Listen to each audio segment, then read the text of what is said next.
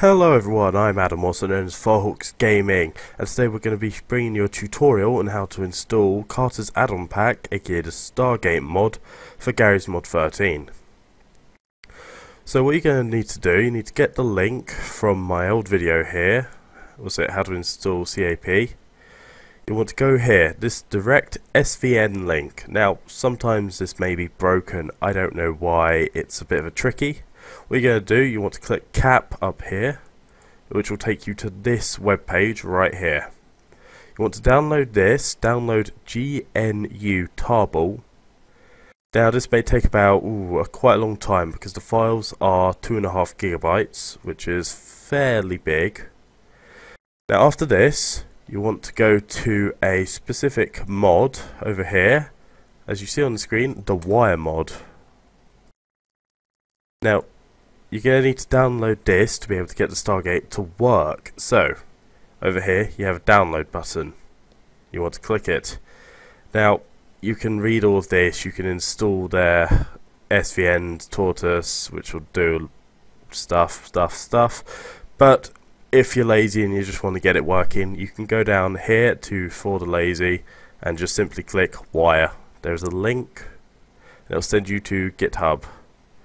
Now after this, you'll come up with this page right here, and to download this file you just need to click on the zip here and you'll download it. And I'm not going to download it again, but just click that.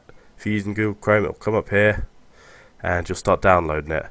Now on the back you're going to see, hold on, if I show you the monitor, yes, it is General Louise Coleman, don't flame me.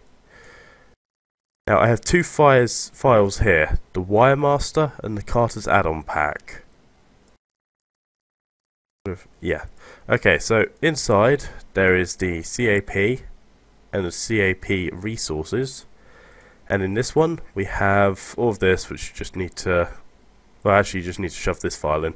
So, to get this working, you have to go to Local Disk, Program Files 86, this is just for me, I don't know if it's different for anyone else, Steam Apps, your username, so in my case mine is Firehawks199, Garry's Mod again, and then add-ons.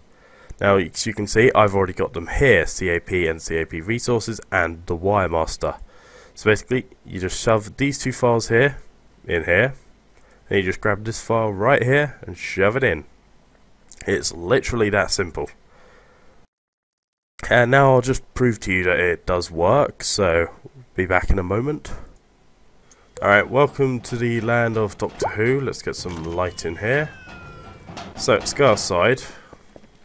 Now, a few things may be different for you from the previous Stargate mod. It actually has its own tab up here, so you don't have to let me get my words right. You no longer I'll get this right. You no longer have to go into entities to get the Stargate. It has its own tab. So yeah, we're gonna go straight into it. We're gonna just spawn a Stargate, but first we need a ramp. We're gonna go for an animated ramp, I think. Let's go for this one.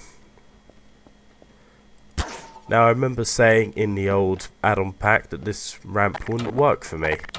Well, now it does. Right, we're going to go with a movie Stargate here. There you go, the Stargate in all of its normal beauty. Let's quickly name the Stargate. Let's give it the simple address of 123456. Let's also give it a DHD, just because I might feel a bit lazy. Alright, that broke for a minute, but okay.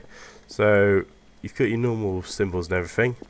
Now, we're gonna quickly just teleport to another place. So, I'll see you in a few.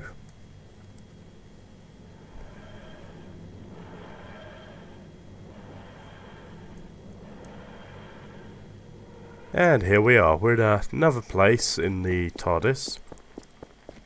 Alright, so this time let's go with a... oh, which gate should we go with? Let's go with one of these. Alright, tool gun. Alright, got a nice gate. Let's go for a Atlantis Gate. Let's also give it a DHD. Ooh, which one's the Atlantis one again? It's that one. That might be a bit of a stupid placement. There we go. Let's call this one 1, 2, 3, 4, 6, 8. No. Simplicity's sake. 7. Okay, now we need to find... Ah, there it is. Now, here we go.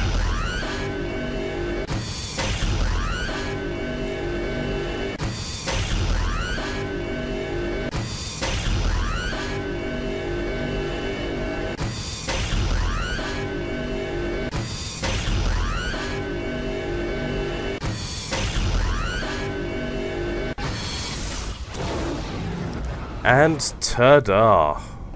Working stargates in Garry's Mod 13.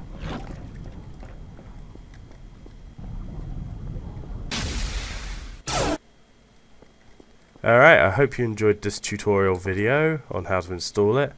Next video, I think we're going to have to redo a new tutorial for how to use them. So, stay tuned, and if you like this, please give it a like and a subscribe. If you have any questions or anything, feel free to leave them in the comments, and I hope you enjoy.